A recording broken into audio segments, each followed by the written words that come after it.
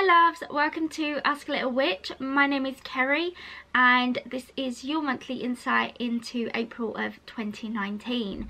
As I said in my previous monthly, I am going to be trying some different things out, so let me know what you think in the comments down below, and without further ado, let's jump into what this month has in store for you.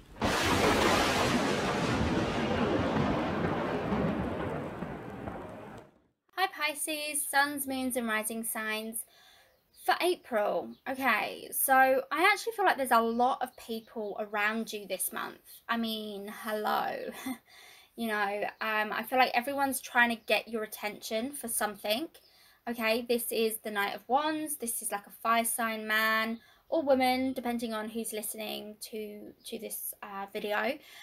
So a fire sign woman would be a Leo, an Aries, a Sag, or someone who just has that confidence, that exudant, like they kind of exuberate this charisma, right? Someone who's very fun, life and soul of the party, very loud, proud, you know, very much captivates the room. And then we have the Knight of Cups, Mr. Romantic, the White Knight, right? This could be a Scorpio, another Pisces, another water sign, a Cancer. It's someone who's like a little bit more softer in nature, okay? So there's like polar opposites. There's water and fire, okay, that's going on here.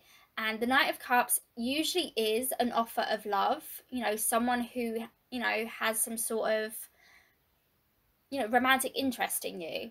And then we have this one. Now, this doesn't have to just be about romance. This can also be about friendships as well. But there's this idea of a new relationship about to enter. And at the same time, we have the Knight of Wands. So this could be you meeting someone through a trip. You know, the Knight of Wands, I always associate it with travel.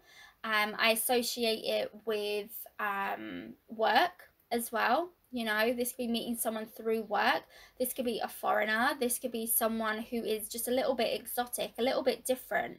You know, when I think of like the Knight of Wands, what I see is like, you know, like just someone who's like Latin, you know, whether it is, you know, a Latino, whether it is someone who's Mexican or Spanish or Portuguese or Italian or even Greek. Someone who's got that kind of, I don't know, like someone who's just a little bit different, okay, that's coming in. So I feel like there's two offers being given to you, two offers. There's an offer of love and there could also be an offer of work, you know, but this one is very like fast paced. You know, they see what they like, they go in for the kill, and it's like go, go, go. This one's a little bit more slower to act. But then if we look at the message for love, it says love yourself first. It says your self-respect makes you more romantically attractive. This is about you getting into your good place. It isn't, I don't feel like, necessarily making any single decision, because with the Hermit card very much is kind of like you're still searching for something, okay? You're still on the path of great change and transformation in yourself, okay? And obviously the Death card coming up, I don't want anyone to like fret or to fear this, okay, because it's nothing to be scared of.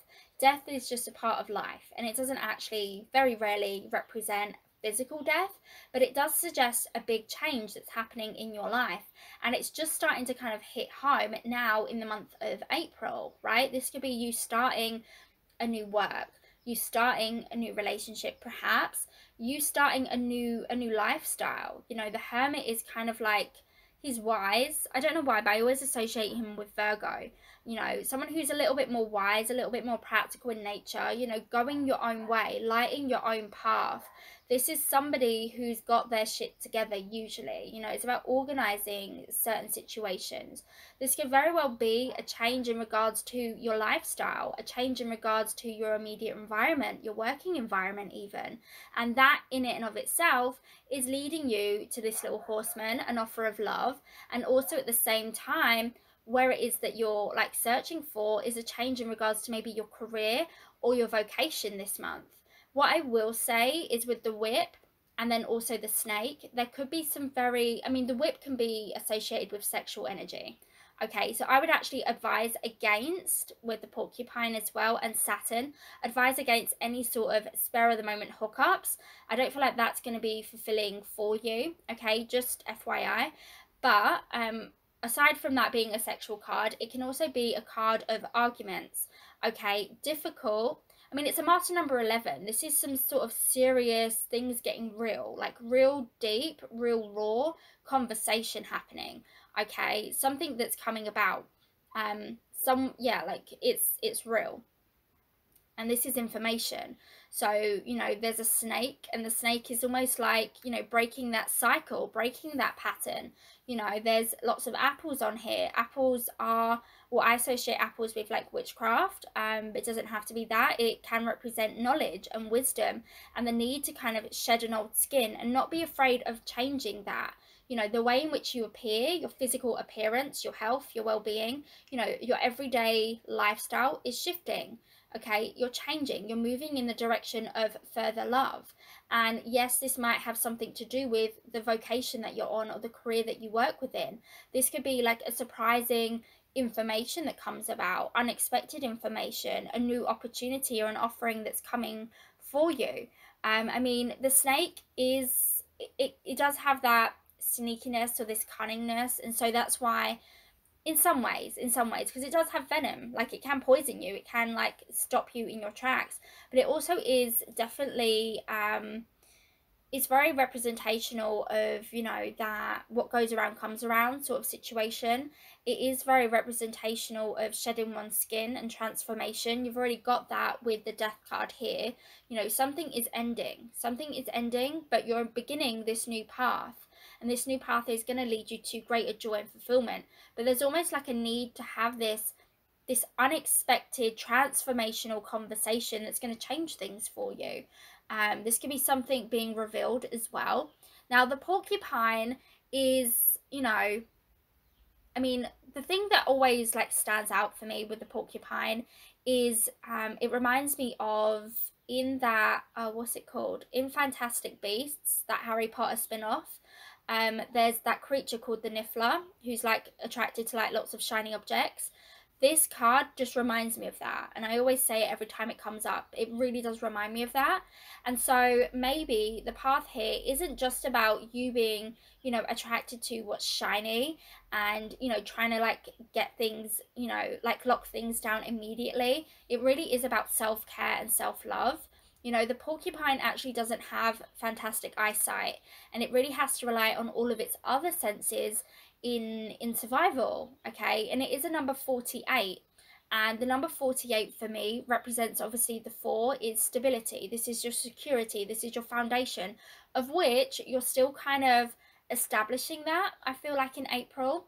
And then the 8 represents change. Okay, we've already got that here, the change that's coming. And then 8, 9, 10, 11, 12, if you add them together, is all about you making a decision or a commitment that is going to create a new shift, a new movement for you. Okay, now the card, the planetary energy card that we have for you is Saturn, and right now in the cosmos, Saturn is in Capricorn, and Capricorn is actually supportive of you. Okay, as a Pisces, you know, earth and water, they help build things, they help things to grow, but it is a slow process. Okay, if you plant a seed to a tree, you know, it's going to take a little bit of time before that tree grows big and strong, right? And so looking at this as well, you know, Capricorn falls in the 11th house for Pisces. This really is in alignment with your friendships, your networks, how you're seen, you know, your hopes, your wishes, your dreams. All of that is about getting serious with yourself, with what it is that you want, what it is that you need. And it's about going your own way, not being afraid of this, not being afraid of, you know, change and transformation and saying no to something and ending something. It almost feels like you have to do you first before you're ready for this, almost. But these opportunities are very much going to be here for you for the month of April. Thank you so much for tuning in, you guys. Okay, let me know what you think of the layout of this month's monthly. I'm wishing you a fantastic April of 2019. Let me know how you get on throughout the month in the comments down below, and I will hopefully speak to you all very soon. Bye.